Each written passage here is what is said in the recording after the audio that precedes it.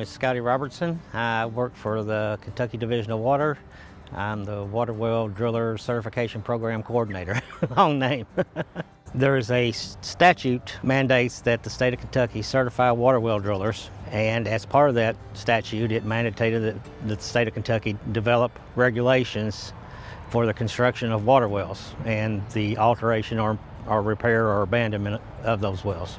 If a water well has been determined not to be suitable for its intended use, then it should be abandoned within 30 days.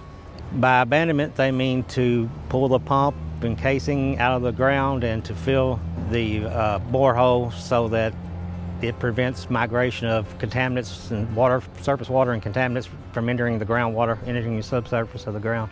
We chlorine, sanitize the well, but then we actually put about 3 or 4 feet of bentonite plugs right on top of it, where we think that's where we, the camera, where the casing meets the screen.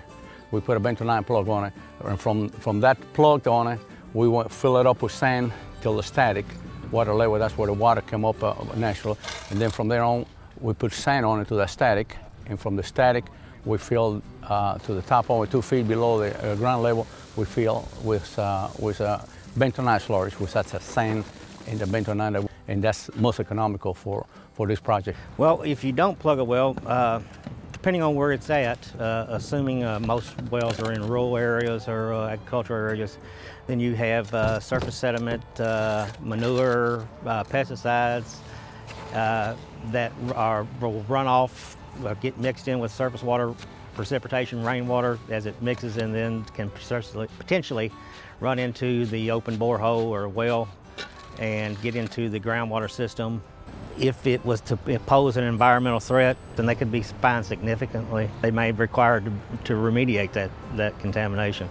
From here forward, no, nothing can penetrate that formation, especially as much bentonite as is in there.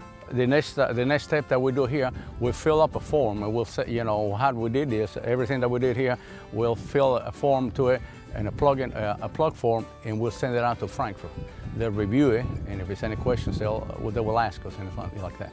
We have a list on our website, water.ky.gov, under groundwater program, the water well certification page. There is a directory of water well drillers that are certified to practice in Kentucky. Yeah, you should periodically, take a look at your well, the condition of it on, at the ground surface. Make notes as to the color, the odor, if you have one. Any changes that you've seen in the water quantity, such as does it make as much water as it used to or not? And those are all signs that there's something going wrong with the well. It could be a bacteria buildup in the well, or it could be sedimentation problem, or it could be a malfunctioning pump. Different things.